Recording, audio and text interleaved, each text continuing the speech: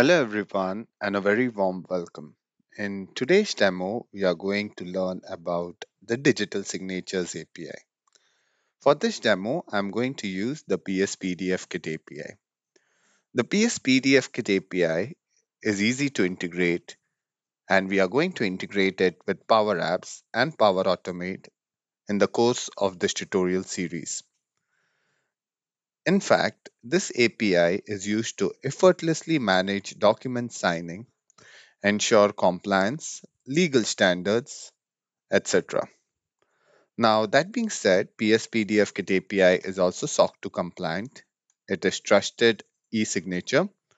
That means a document that is digitally signed using this API will be able to validate in Adobe and has enforcement of signatures under the US and the Canadian law.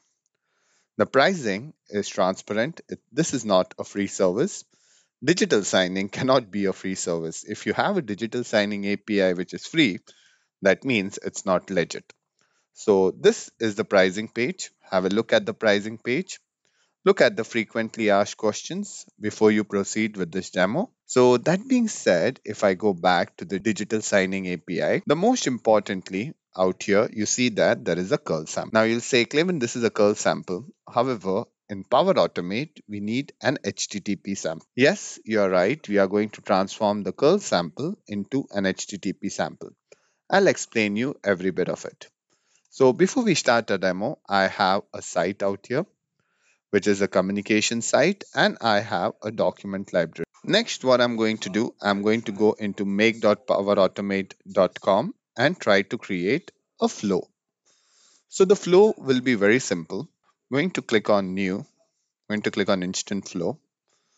I'll skip this. I want to trigger the flow manually. So that being said, I'm going to use the SharePoint. I'm going to use for the selected file. I'll give it a site name. I'll give it a library name. Next, what I want to do, I want to go ahead and do an HTTP call. I want to call the API such that I can pass the document, sign it, and get it back. Not this HTTP. I want to use the HTTP action. So not the SharePoint HTTP, rather this HTTP action. To this action, we need to pass in some parameters. So before we go ahead, let's look at the example of the digital signature side by side. Okay, we can give it the URL. So that's pretty straightforward. I can use the method. Next is the header. So I can give it the header, which is authorization. And to that, I need to pass in the bearer and the API key. Where will you get the API key? Once you sign up to this service, you can get the API key out here. That's perfect. But next, where there is a confusion. Here, I need to pass in a body, but this body is in the form of a multi-part form data. So before we proceed, let's copy this. Let's go into Postman. Let's add a new, let's paste it out here.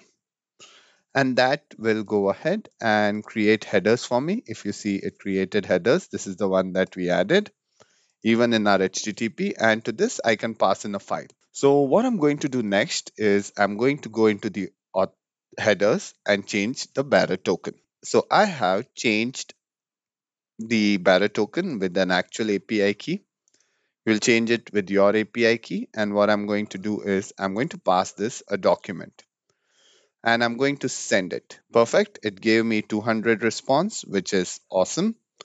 I can actually go ahead and save this file, and let me quickly open this file in Adobe. So if you see, there's a signature panel and the signature is valid and it shows me that it has been signed. However, there is no image or any reference of the signature in the document. In the further tutorials, we are going to go ahead and add a signature. That is, we'll add some image, we'll add the company logo and also the user metadata to the signature. But however, if you see, this signature is valid. So this document is valid. That being said, we want to transform this request into HTTP request. So to do that, I'm going to go back into my Power Automate and I'm going to pass in a sample body. So my sample body would look like this. And if you see, I have just passed in the parameters out here, which are the default parameters. We'll go in details about these parameters and what are they. However, if you see, we included, this is a multi-part. So every part has got its own headers and has got its own body. So before I go ahead and explain this multi-part, I'll actually pass in the body. What it needs in the body is the file content. So what I'll do is I'll say get file properties. I'll give it a site address and a library name and an ID, which is the output of the action above it. Next, what I'm going to do is I'm going to say get file content and I'll pass it the site URL and I'll pass it the identifier. The identifier is the output of the get file content action. And here I'm going to pass in the get file content. If you see, there's a white space here, so I'll just remove the white space. And our HTTP request now is valid. So this is the valid HTTP request. I'm going to pass this HTTP request in the video description below as well. All I need to do right now is change the API key. But before we go ahead, let's try to understand this HTTP request that I created. I already explained you how the authorization came in and how the post came in. The next part is the multipart. So as I told you previously, every multipart has its own headers. And the content disposition field is very important. The content disposition field in this case tells you that this request is in the form of form data. It needs a file, the file and the file name. And the content type is application PDF. And then I'm passing the file content out here. The next part, again, there is a header. And to this body, I'm telling how the signing request or how the signing should look like. The body in the first part contains a binary data, as you see. And in the second part, it's the data payload, which includes the signature type. We'll talk about this in the next tutorial. And finally, it tells you that the content type is multipart form. Next, what I want to do, I want to send this over an email. So I'm going to say send an email v2. I'll just send it to Alex. Just give it a meaningful subject. Copy the same in the body. Say switch to advanced mode. I'll add an attachment. So I can just give it a meaningful name. So let's give it something meaningful. So I'll say base 64 to string. And I'll go ahead and pass in the username. And I'll just say signed.pdf. I can also give it a file name out here. So let me add the file name as well. So I'll do this and I can get rid of the .pdf. So it tells me that it's an invalid expression. I know why. So what I'm going to do, I'm going to keep it simple. I'll just say add out here and I'll paste the next part in here. This should get rid of the error. I can save it. I'm going to go ahead and upload a document. So the document has been uploaded. I'll quickly try to trigger it from Power Automate. I should have given it a good name, so I'll just give it a better name. So I'll say digital signature basic. And I'll say this is part 1 of the tutorial series. In the next parts, we will be understanding more about this API. So I'll say save. Let me refresh. Let's go back.